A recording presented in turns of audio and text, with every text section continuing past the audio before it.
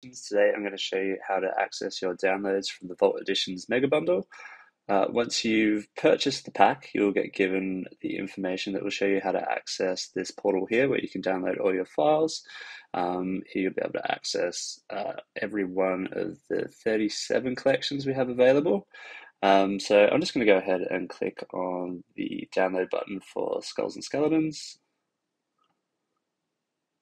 And this will take us to a download page here. So I'm just going to go ahead and click download.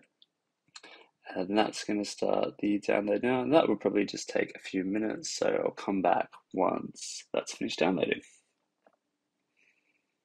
Okay, so now that our files have downloaded, I'm just going to double click on the zip file here, which will extract our files. I'll go into this folder and you'll be able to see that there are 173 files within the Skulls and Skeletons collection.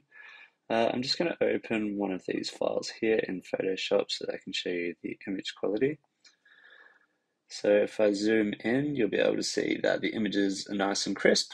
I'll go into image size here, so you can see that the width is roughly 125 centimeters wide. Resolution is 300 dpi, which is industry standard. So these images are